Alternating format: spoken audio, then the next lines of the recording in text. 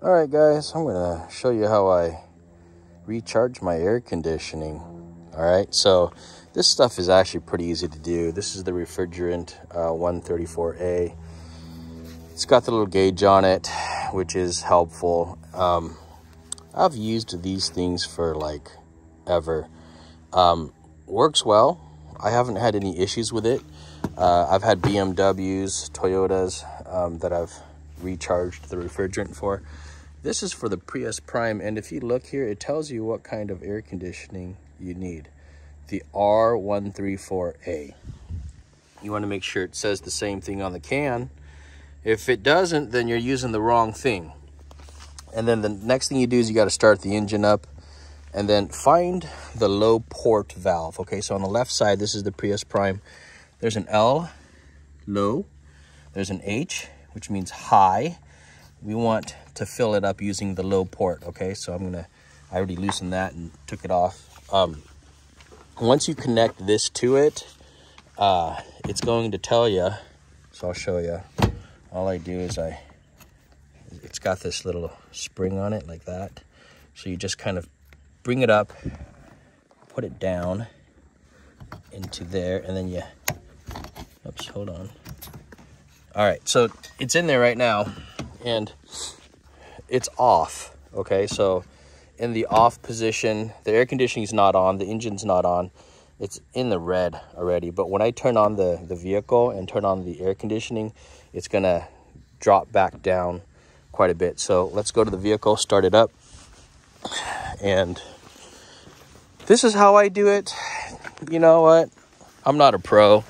I'm just telling you guys how I do this, okay? So I'm gonna start the vehicle up, put it in, I'm just gonna run the engine. So I'm just gonna tap the gas, hit the rear defrost. It kind of keeps it running as well. And then for this, I do want to put it on the air conditioning setting. So make sure it's on air conditioning mode, put it on the coldest temperature, crank it up on air conditioning low. Okay, so now the AC should kick on, and when we go back to check, this dropped. Okay, so it dropped to the green. Now this is the gauge that I go by, is the gauge when the air conditioning is actually on and running. And if it's in the green, you're pretty much okay.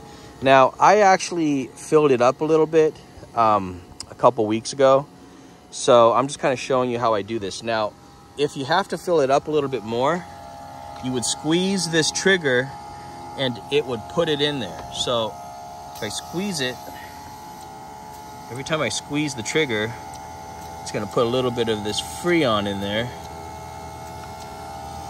And when I'm done, all you honestly have to do is just make sure you shake up the can well before you use it. But it's in the green, guys, like, you're fine. Okay, I'm gonna go ahead and disconnect this. Done, okay? Put the L port back on, and it's over, okay? Now that's how I do it. I don't know how you guys do it, but that's what works for me. You don't wanna overdo it, to be honest. So somewhere in the middle of the green, PSI, 30 something PSI. I think right here it says, well, it just says 1,060 grams of this stuff. But make sure you shake the can up really good. This was just kind of showing you how I set it up. Again, I already filled it like a couple weeks ago, and it does blow colder. I'll get my temperature gun and show you how cold it gets in a second here.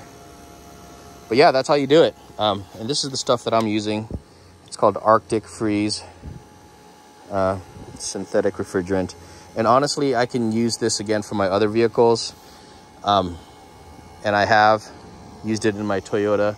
I haven't tried it in my Honda yet, but I might try it over there as well. So give it a thumbs up, and I'll be back to show you the temps coming out of the vent. Guys, I'm back. and I got my temperature gun. Okay, so it's working really well.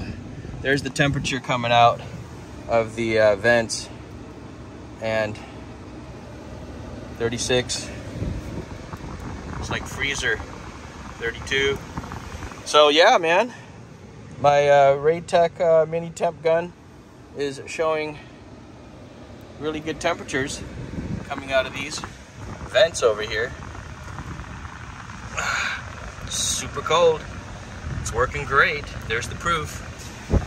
And I've got let's see, right now got 188,582 miles. And guys, it's working great. It's nice and cold. It's going to be well in the summertime. I'm going to go ahead and turn this off. But yeah, I love it. That's how you do it. If you need a little more Freon and it's not getting very cold, all you need is follow some of the instructions that I showed, and you're going to get really cold temperatures coming out. And I calibrated this. Now my temperature gun here, it's a laser temperature gun, and it reads about 2 degrees high, so it's still really cold, you know, below 40 degrees. Refrigeration temperatures, ideal temps are 41 degrees or below, so it's blowing out colder than refrigeration temps. All right, give it a thumbs up, guys. Appreciate it.